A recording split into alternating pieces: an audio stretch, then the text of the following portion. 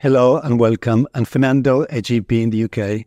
Today we're going to go through the management of hypocalcemia. In particular, we will look at the guidance on the management of hypocalcemia in NHS Greater Glasgow and Clyde, and in Liverpool University Hospital's NHS Trust, always focusing on what is relevant in primary care only. The links to their guidelines and the other sources consulted are in the episode description. Right, without further ado, let's jump into it. As a quick overview of calcium metabolism, I will simply say that it is tightly regulated by vitamin D and the parathyroid hormone or PTH. Active vitamin D or calcitriol enhances intestinal calcium absorption, and PTH both enhances calcium reabsorption in the kidneys and releases calcium from the bones by increasing osteoclast activity and bone resorption. Both phosphate and magnesium can affect calcium levels. For example, a low magnesium can impair PTH secretion and action, resulting in hypocalcemia.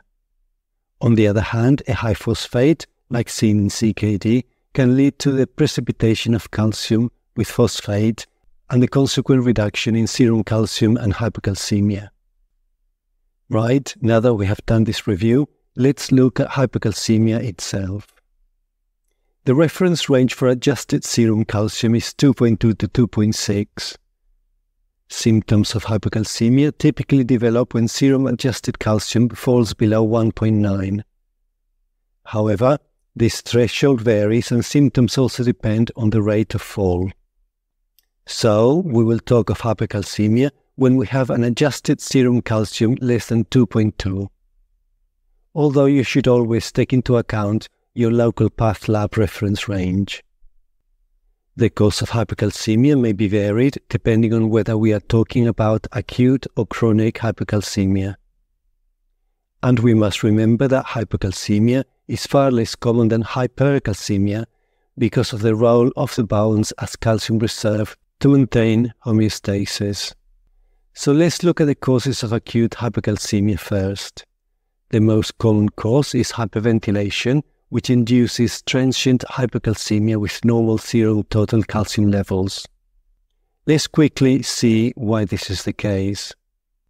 When a person hyperventilates, they breathe out excessive CO2, which leads to a decrease of carbonic acid and respiratory alkalosis. Alkalosis causes more calcium to bind to albumin, reducing the concentration of free ionized calcium. Given that the ionized form is the physiologically active form, this decrease leads to symptoms of hypocalcemia. However, despite the decrease in ionized free calcium, the total serum calcium remains normal because this value includes the calcium bound to albumin too. Other less common causes are other forms of alkalosis, medications, for example post-IV bisphosphonate or denosumab treatment, a high phosphate. We have to remember that phosphate and calcium often behave like two parts of a seesaw, where changes in one can inversely affect the other. Therefore, hypocalcemia can be seen in clinical situations where phosphate is high, like in rapid tumulysis, like for example during cytotoxic treatment of leukemia, or in excessive phosphate intake, like for example excessive phosphate-containing enemas. And finally, another less common cause of hypocalcemia is acute pancreatitis. Let's now look at the causes of chronic hypocalcemia. And the most common cause is a decrease in levels of active vitamin D. This could be because there is an overall vitamin D deficiency, like in dietary causes, malabsorption and lack of sunlight, or a reduction in the active form of vitamin D or calcitriol due to poor renal conversion, as seen in CKD. Less common causes are hypoparathyroidism, which can be post-surgical, autoimmune, genetic, idiopathic, etc. Hypomagnesemia, because low magnesium impairs the secretion and function of PTH, giving rise to a functional hypoparathyroidism. Another cause is pseudo-hypoparathyroidism, which is a rare genetic disorder characterized by the body's resistance to PTH despite normal or elevated PTH levels. And finally, low plasma albumin caused by, for example, malnutrition or liver disease.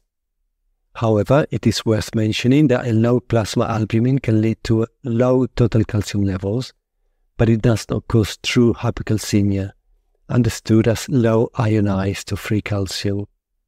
Instead, it leads to pseudo-hypocalcemia, where only the bound calcium is reduced. So typically, patients do not experience symptoms of low calcium unless the ionized calcium is also low. It is also worth mentioning that dietary lack of calcium intake is a very rare cause of hypocalcemia. What are the symptoms and signs of hypocalcemia?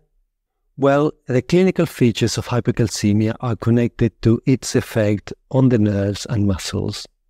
Typical features include effects on the nervous system, like, for example, paresthesia, convulsions, which may occur because hypocalcemia lowers the seizure threshold, and psychiatric effects from general malaise to overt psychosis in chronic hypocalcemia.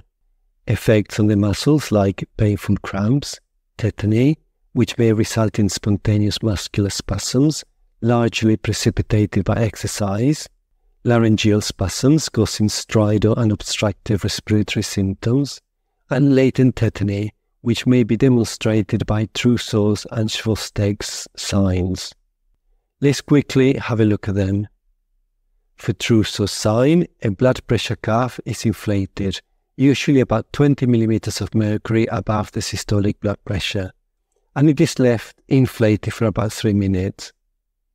A positive sign is indicated by involuntary contraction of the muscles in the hand and fingers, known as carpal spasm or Trousseau's phenomenon. On the other hand, Schwostek's sign is performed by tapping on the facial nerve just in front of the ear at the angle of the jaw, which is the area where the facial nerve crosses the masseter muscle. A positive sign is indicated by twitching of the facial muscles on the same side.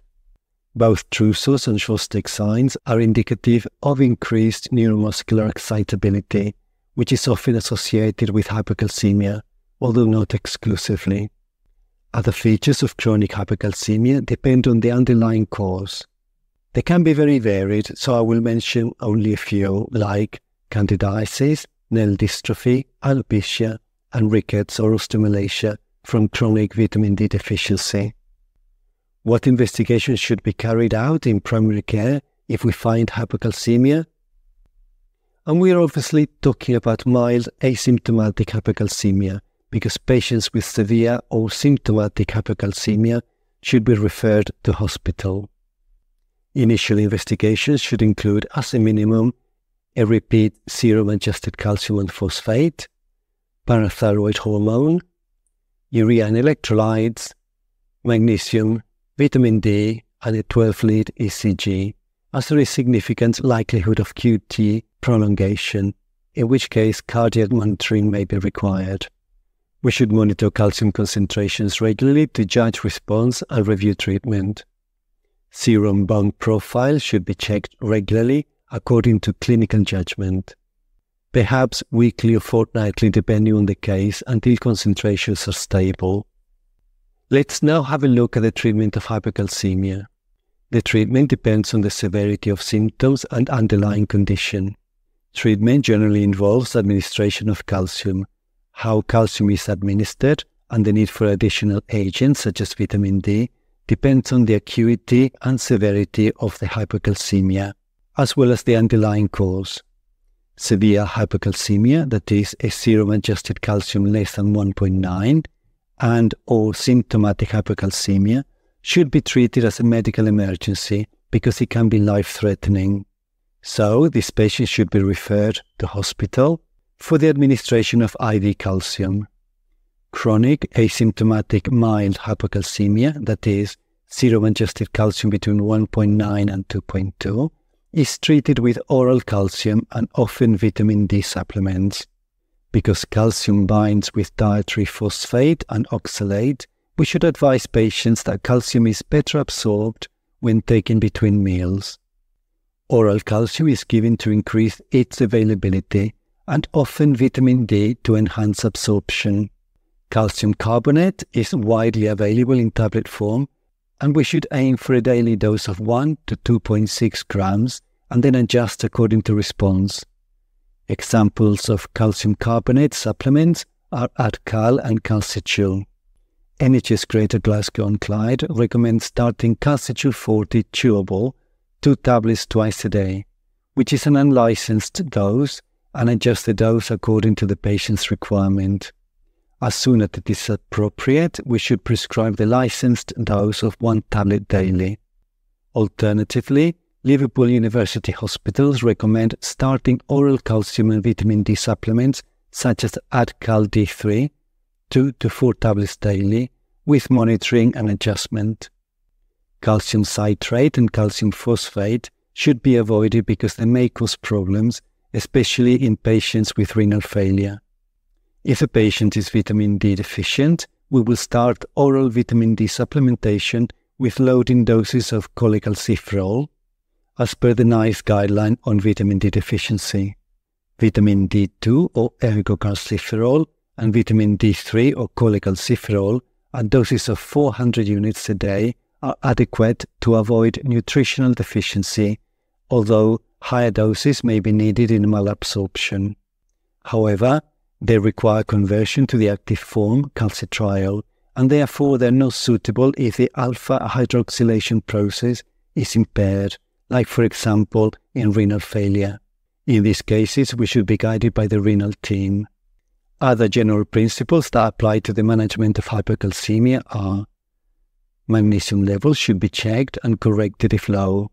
If a patient has hypomagnesemia, we should stop any precipitating drug and admit the patient to hospital for the administration of IV magnesium. Patients on digoxin should be monitored carefully because administration of calcium may lead to digoxin toxicity and death. Patients with hypoparathyroidism have decreased renal calcium reabsorption, and oral calcium supplements may lead to hypercalciuria with possible nephrocalcinosis or kidney stones. Therefore, in hypoparathyroidism, the treatment should be guided by endocrinology. If hypocalcemia is secondary to post-thyroidectomy, we will also seek specialist advice.